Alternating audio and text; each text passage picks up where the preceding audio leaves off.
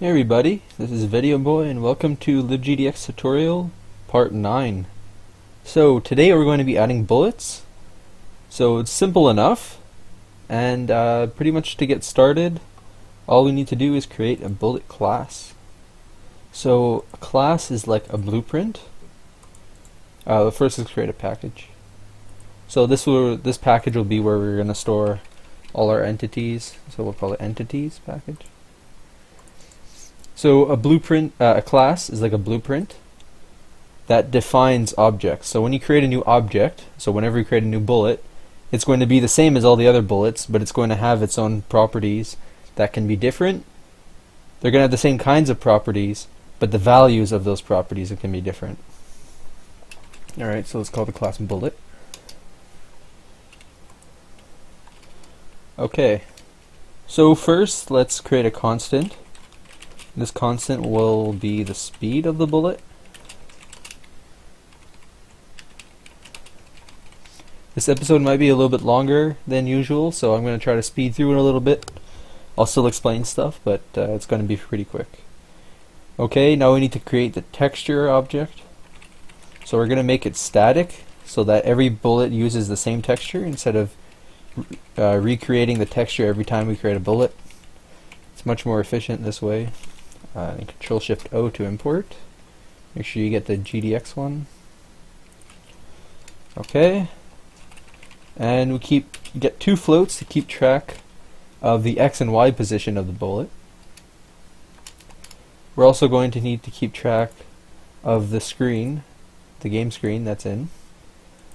So main game screen, game screen. We're going to need that to actually, we don't really need that. I messed up some stuff before. Because I actually code these things earlier in advance, so I have something as a reference that I know works.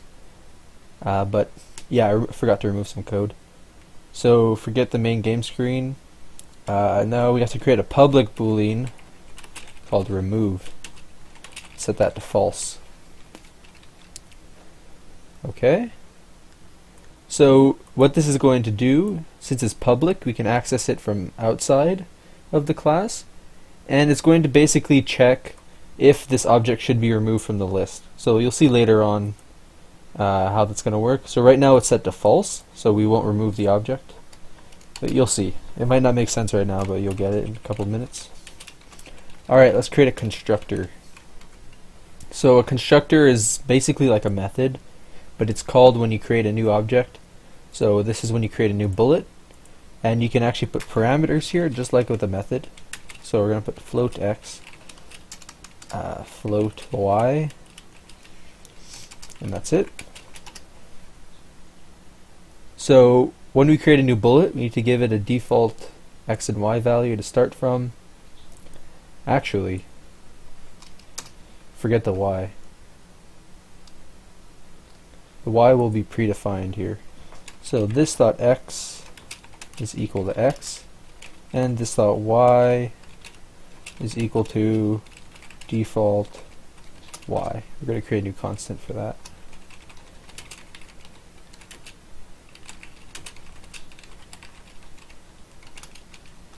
And I believe it's set to 40. Let me check my code. Yep, it's meant to be 40. So basically when we create a new bullet, we pass an x value. So that x value is going to be where the ship is. Actually, let's just run the game. We don't have any bugs, so we should be able to run it. So when we create a bullet, we're going to spawn it at this y value of 40. So it's going to be somewhere along this line here. But the x value is different depending on where the ship is. So if the ship's here, the x value should be here and here. If the ship's here, the x value should be there and there. So the x never changes when we shoot a bullet, but we need to have it defined at the start. Just close that. Okay, now we need to load the picture. So what we're going to do that, we're going to have an if statement. If texture is equal to null. So basically if the texture was never loaded. then we assign texture to a new texture. Alright, and then we put the path towards the file name for the image, which is bullet.png. This image is in our assets folder. If you go on the GitHub, it should be there right now. You can go check it out. Bullet.png. It's just a green bullet. Here, I can probably load it up. It's a very small image. That's basically it. Very simple. We don't need anything complicated for that. Okay. And now we need to create two methods. So we need to create an update and a render method. So update is and render, both of them are going to be called at the frame rate the game's running at, so it's probably like 60 frames per second or something. And the update is going to update the position, so it's going to make the bullets go up, and also it's going to make sure that the bullet doesn't leave the screen. Well, when it leaves the screen, you want to make sure that you destroy the bullet. Also, eventually the update method is going to check if it collides with any enemies, but that's later on. And the render method is just simply going to draw the bullet. So let's start by creating the update one. So it's a void update, void method. Alright, we're going to need a delta time, just to make sure the bullets all travel at the proper rate. Okay, so y plus equals, so we're adding to y so that it goes up. Speed times delta time. So now it's going to travel at 500 pixels per second. Alright, let's create an if statement. So this if statement is going to make sure that the bullet gets destroyed when it leaves the screen. So if the y coordinate of the bullet is more than the screen's height, which means it goes too high and it's not even in view anymore, we're going to set remove to true. So later we're going to create logic that will check if remove is true on the bullet, and if it is, it's going to remove it. But for now we're just telling we're just saying that the bullet should be removed. Alright, so that's basically it for update. Now let's create the render method. Very simple method as well. Alright, we have to pass a sprite batch.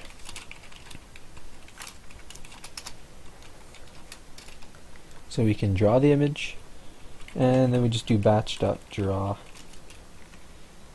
And we draw the texture, X, and default Y we're going to set to, should be Y. Alright, so there you go. Now we have the bullet class. So now we can start creating bullets. So let's go back into the main game screen class. In here, there's only a few things you really need to change. So first, let's actually add the code to create new bullets. So here, let's just comment a little bit. Movement code and shooting code. So this code here is going to be for shooting. So the button we're going to use for shooting is spacebar. So if gdx.input.is key just pressed. So if the person presses the spacebar, we're going to shoot. Alright, so if it's pressed, okay, we need to do one quick thing first. So we need to create a list. So a list is basically like an array, kind of like with the roll, except the array has a max size. It's set to 5, and you can't add more than 5 elements to an array because we said 5 only. But a list is dynamic, so you can add and remove objects from it, and it doesn't have a limit. Maybe it probably does have a limit, but it's going to be way too high. We don't even have to think about it because it's just so high up. So the array doesn't have a size predefined for it. I mean, a list doesn't have a size predefined for it. So let's create an array list. There's different kinds of lists. In Java, the main ones are array list and linked list. We're just going to use array list just because, well, they're pretty much all the same. They have some differences if you guys want to Google them, but array list is simple enough for what we want to do. Okay, so we put these more than and less than signs here to tell the list what kind of object is going to be stored in it. Okay, so we call the list bullets. Alright. So when we create the screen, we want to initialize the list, of course. So bullets is equal to new array list. So by default the list will be empty and there won't be any bullets in it, but we're going to add some to it. Alright, so now in our shooting code we're going to add bullets to the list. So we do bullets dot add, and we're going to add a new bullet, and the only value you need to give to it is the x value. So it's going to be the ship's x plus 2. Should do plus 4. Okay, and then we add another bullet because the ship's going to be shooting 2 bullets at once. Dot add new bullet, the ship's x plus the ship's width minus 4. Okay, so basically here we're just adding 2 new bullets to the bullet list. The first one is going to be at the ship's x coordinate plus 4 pixels, so about here. And the second one is going to be at the ship's x coordinate plus its width minus 4 pixels. So they should be symmetrical. One bullet will come from here, one will come from there. Alright, so now we need to add the update code for the bullets and also the render code for the bullets. Okay, so we might as well put the update code for it here. Update bullets. So basically all we need to do is you create a for each statement. So a for each can be used for an array or a list, and basically it loops through each one so you don't have to keep track of the iteration. So the syntax for that is bullet, so we're telling it to loop through bullets inside the bullets list. So this loop is going to loop through each bullet and set it into bullet so that we can update it. So we can do bullet dot update and we pass the delta time. Okay, now I need to create an if statement. So now we're going to remove it from the list. Oh, but first need to do something. If, here I'll show you guys. If we just did bullet dot remove, so if the bullets remove property is true, and then we do bullets dot remove the current bullet. If we do this, we're going to get a concurrent modification exception. So basically this happens when you're looping through a list or an array, but you're modifying the elements within the array and removing them and adding them. This is usually for lists, I think, while it's updating through them. So this causes some bugs. So a good way to fix it that I use all the time is you create another list to keep track of which ones you want to remove, and then you remove it after once you're done looping through the list. So again, it's another bullet list, and we'll call it bullets to remove. The new array list.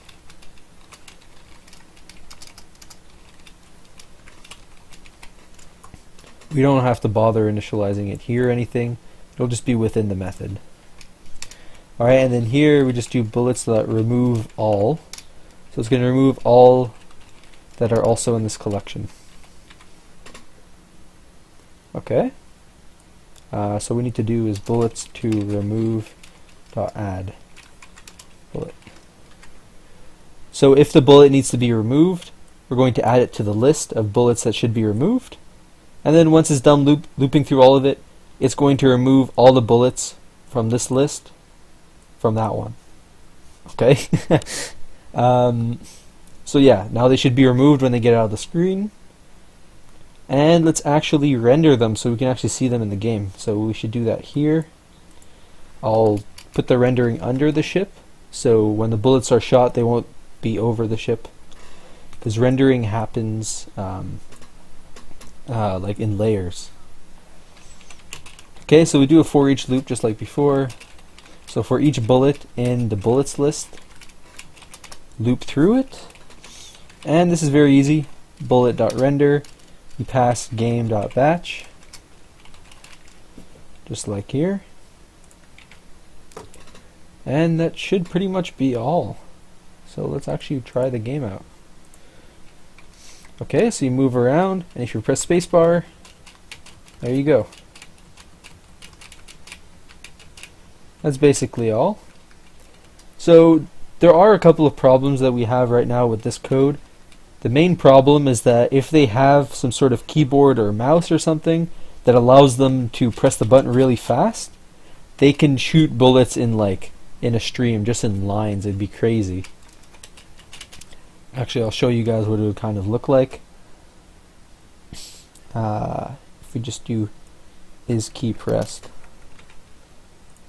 So if the game's running at 60 FPS, they're going to be shooting 60 bullets every second. So it'd look like this if they had a keyboard that can press really quickly. So we obviously don't want that.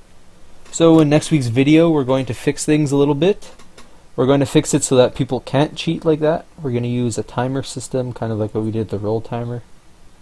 And we're also going to make the bullets work a little bit more like they should. Like as you can see in the game here, when we're rolling to the side and you shoot bullets, it looks kind of weird. Like here, I'll go like this. See, the bullet looks like it's not even coming from the ship. Looks like it's coming from nowhere. So we'll fix it so that depending on the roll, it'll shoot out of the ship properly.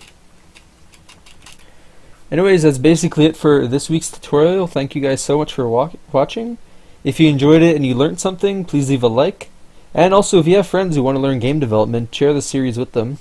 It'll help the channel grow a lot.